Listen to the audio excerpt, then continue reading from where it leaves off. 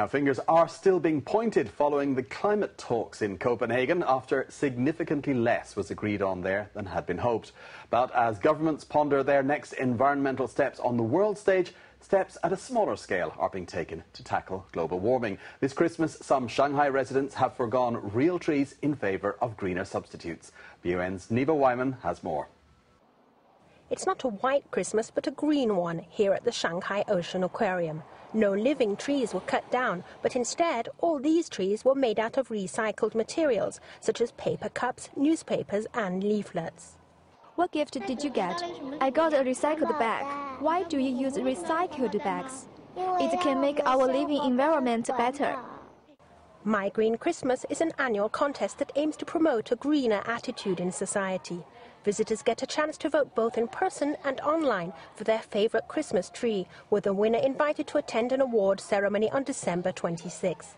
But the aquarium can't possibly display this giant tree made from more than 12,000 beer bottles.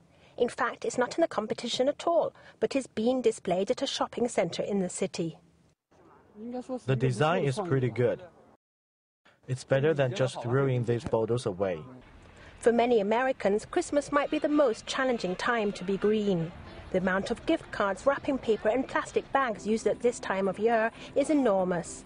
In fact, according to the Environmental Protection Agency, American household garbage grows by 25% in December. But with climate change a central issue over the past few weeks, more people seem to have a greener outlook. One recent survey says 43% of U.S. consumers polled say they intend to give green gifts this holiday season. And while China could learn a lot from the U.S. by having more organized and far-reaching recycling schemes, many in the U.S. could learn from China in terms of creatively reusing what might otherwise become trash. Neva Wyman, BON.